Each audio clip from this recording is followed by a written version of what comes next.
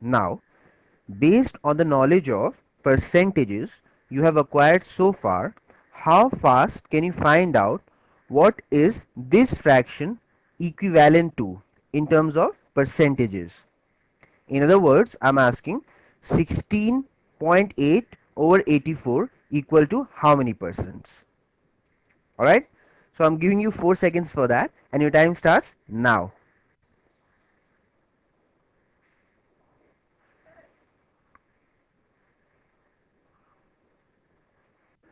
Your time is up. The correct answer is 20%. Could you get that right?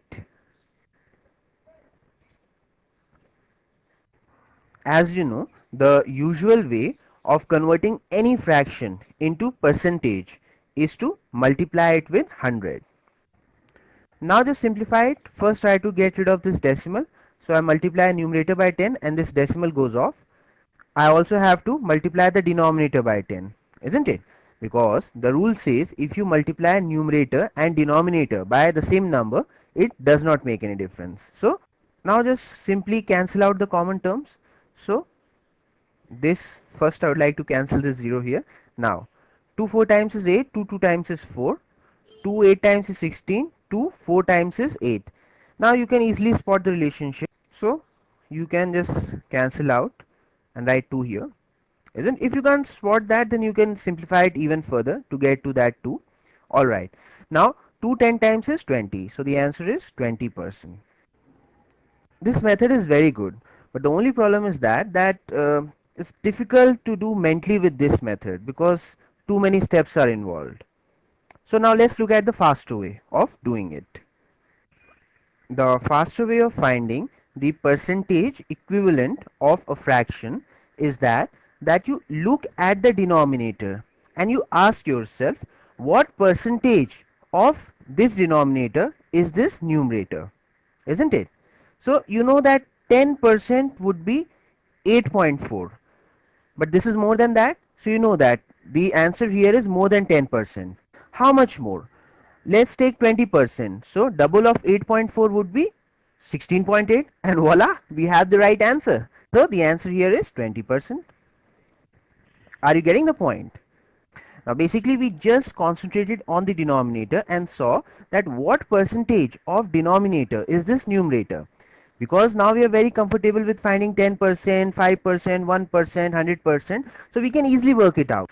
We said that 10% is 8.4, but then this is more than that, so this answer would be more than 10%. How much more? So we took on 20%, and 20% again would be double of that, 16.8, and voila, we got that answer, and that is what we wrote down here.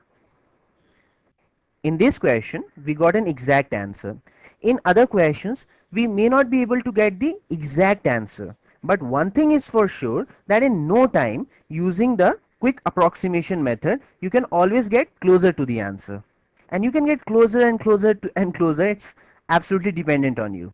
You can find 10%, then 5%. If you want to go even closer, if you want to just zoom in, isn't it, you can find 1%. It's absolutely your choice. How accurate you want the answer to be, you can determine that. At a glance, you can immediately come up with an answer, which is not possible in the usual way of doing it.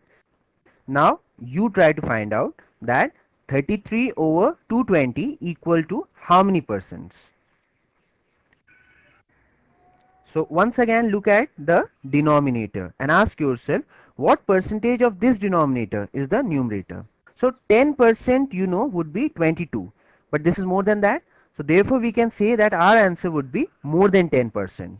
So now let's take 20%. So 20% would be double of 22, that is 44. So now we have logged our target, isn't it? Now we know that come what may, this answer is between 10% and 20%. Okay, so let's try to get closer to it. Let's take 5%. 5% would be half of this, that is 11, and 11 plus 22 is 33, and yes, that is what our answer is. So 10% plus 5% is 15%. So this is our exact answer. Now find out what is 64.26 over 126 in terms of percentage. Now see the relationship between denominator and the numerator.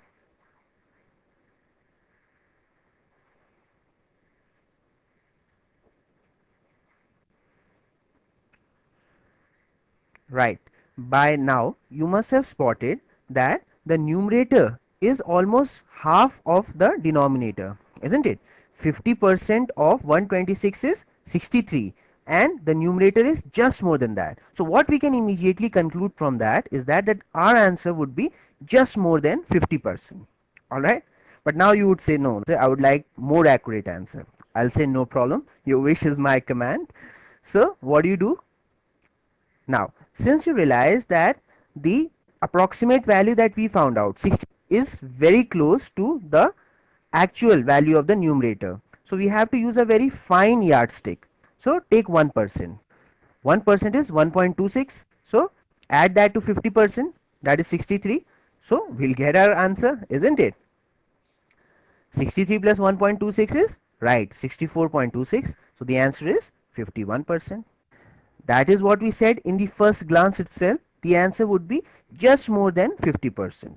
And now we have found out the accurate answer.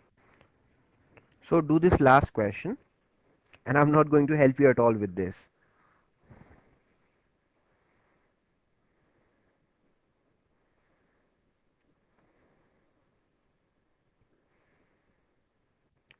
Now you must have spotted by now that the numerator is very close to the denominator.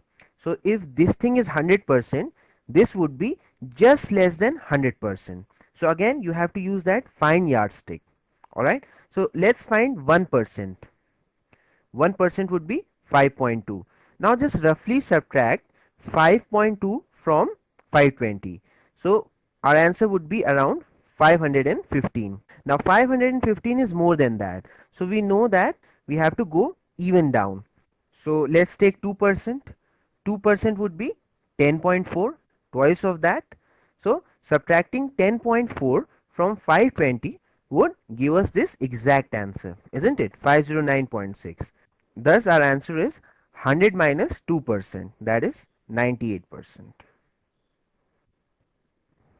So now I'm sure you can calculate the fraction equivalent of any percentage. So suppose if you get 509.6 marks out of the total marks of 520, then you know that you got 98% in your math exam, and that is a good score.